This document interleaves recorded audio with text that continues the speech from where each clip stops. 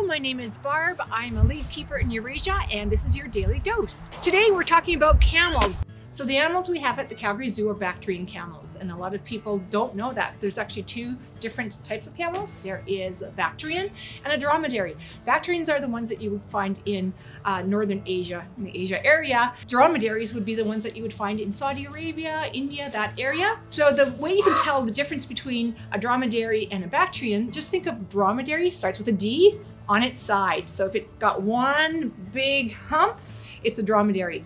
Bactrian, think of a bee. On its side, two humps, like the bee. It's a Bactrian camel. So we have Bactrian camels at the Calgary Zoo. I always say to people, like, this is your all-terrain vehicle. Like, these guys are good from plus 45 to minus 45. So the cold weather that we have today doesn't impact them at all. Ava is our female. She's 15 years old, and you may remember her from the fact that she's been limping a bit. So she had a ligament injury, and she actually is becoming more mobile. So she's been under really strict veterinary care, and we've been monitoring her, and she seems to be picking up on the mend. So she seems to be moving a lot faster now.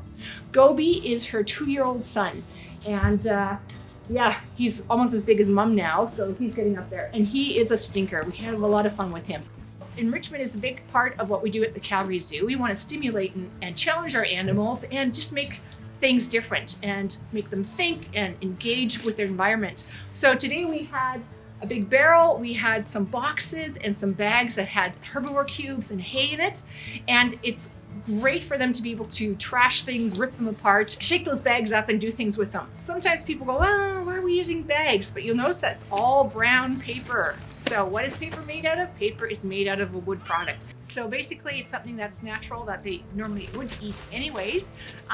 We don't feed them bags, we don't feed them boxes, but should they happen to eat a bit of that enrichment, it doesn't matter. So it's natural and it's unbleached. They have a lot of fun with this stuff. They can shred paper. Gobi likes to grab things. You may have seen him shaking things and ripping at it. And then he likes when the stuff falls apart. And then, like we said, he likes eating that paper bag, or at least gumming it afterwards.